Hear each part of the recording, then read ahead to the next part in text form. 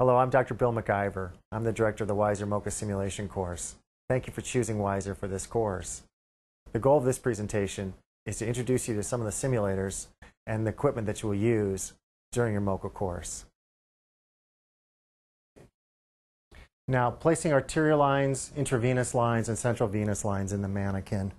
The right arm of the mannequin's got some pretty robust looking veins, as you can see there.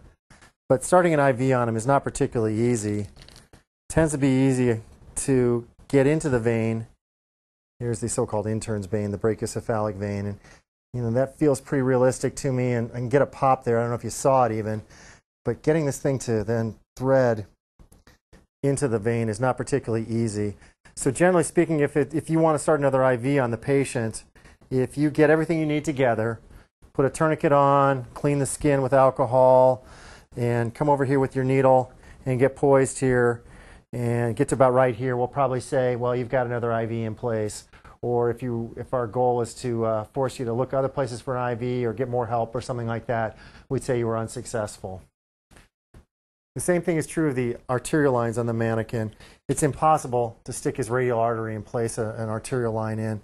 Same thing for his femoral arteries. So we ask you to pantomime it, get the arm out, tape it down, pull out your arterial kit, get ready to stick it in, and if it's part of the plan for the simulation that you're able to place an arterial line in the radial artery very simply, then we would tell you, okay, your arterial line's in place now. If it's not part of our plan, we might tell you that you're unsuccessful with that, and maybe you need to call for help and ask somebody to place a femoral line for you, or you do it yourself, whatever your best decision is during the simulation. With respect to central lines, the mannequins do not have, these mannequins don't have any central veins. So you can't stick their internal jugular vein, nor their subclavian, nor their femoral veins. WISER does have central venous cannulation courses where we have special torsos to practice placing central lines in, but these full patient simulators do not have that function.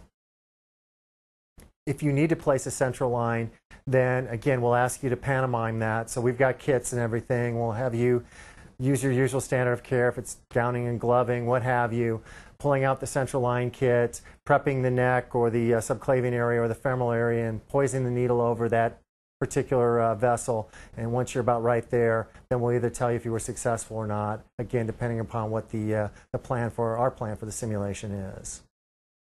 For this particular mannequin, there's a couple of things that he doesn't do. Signs of normal signs of illness that we can't show you. For example, he's always this skin tone. He's always this skin color. The temperature of his skin doesn't change. This mannequin won't sweat. It won't cry. It won't tear. It won't bleed. It won't salivate. Except for the lungs during ventilation, it doesn't move. So during ventilation, usually you can see the chest going up and down. Certainly with spontaneous ventilation, you can see the chest going up and down. You saw that I was able to make his neck move a little bit, but we don't try to make this mannequin move really during the simulations. And remember again that his lungs are very, very stiff. The eyes don't change with this mannequin. In fact, this one doesn't have a pupil in the left eye, but the right pupil looks normal. If we wanted to put a blown pupil in here, we could switch out this cornea and put one in, and we might do that for some scenarios, but we can't change them acutely. So as you make things better, you can't go back and look with this mannequin at the eyes to see if the pupils have returned to a normal size. So this is a digital machine. If you want to adjust any of the flow rates of anything, you touch buttons and turn a dial, and that adjusts inside of it microprocessors that change flow rates. So for example, all these colors of blue here relate to the gas setup.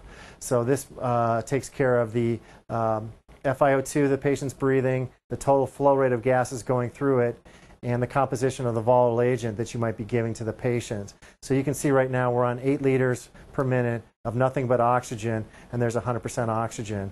If I wanted to cut down to 50% oxygen, push that button there and adjust this dial, turn it down to 50. I can either push this button or this button, and that will enter that, and now we'll have a 50% FiO2, which in this case corresponds to 5.1 liters per minute of air and 2.9 liters per minute of oxygen.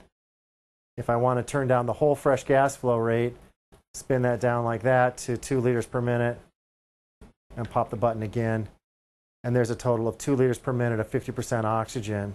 To turn on the volatile agent, pop this button and turn the dial, and you can give 2.4% desflurane. Now, this is an actual anesthesia machine on loan to us, designed for use with real patients, and obviously there's no desflurane inside the vaporizer. So pretty soon this thing's going to squawk at us and tell us that there's no desflurane in the vaporizer, and it will even shut off. And we don't really know how to work around this right now in simulation. So again, if you're ever curious, oh, the desflurane's turned off, is that real? Say something out loud, and somebody will come along and answer that question, because everybody's going to need help with that.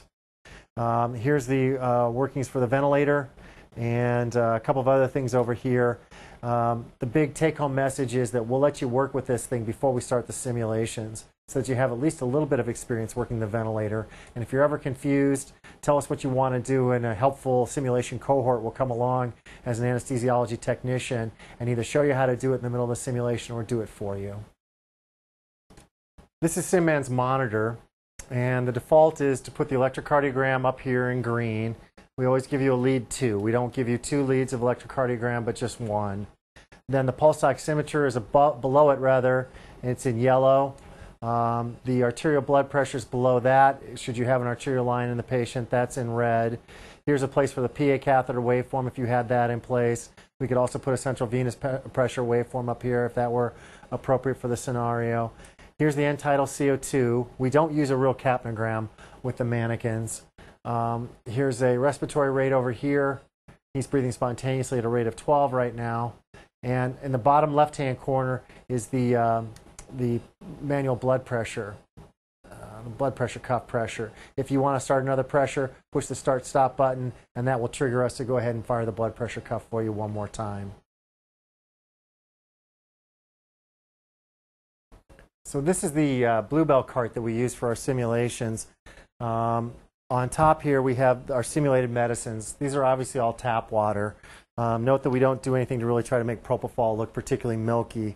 We do have a propofol label on here, and that would obviously indicate that that was the simulated drug that's inside this syringe.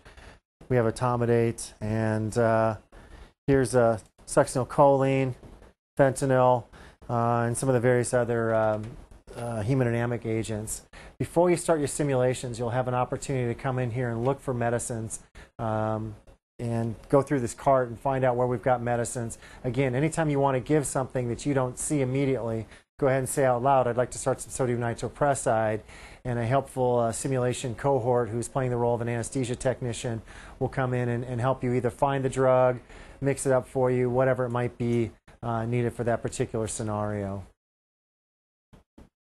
In closing, again, I want to thank you for choosing WISER for your simulation course needs.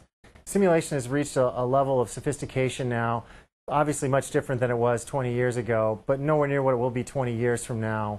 So in order to have a successful simulation course, the instructors, the participants, and all the technicians need to work together. Sometimes the mannequins stop for whatever reason. The software fails us right in the middle of a simulation, what have you. So we all need to keep a sense of good humor. We need to do the best we can with this, and remember that this is a learning experience. We're not here to evaluate you. We're here to work together to try to make anesthesiology safer. Thank you. I look forward to working with you at WISER.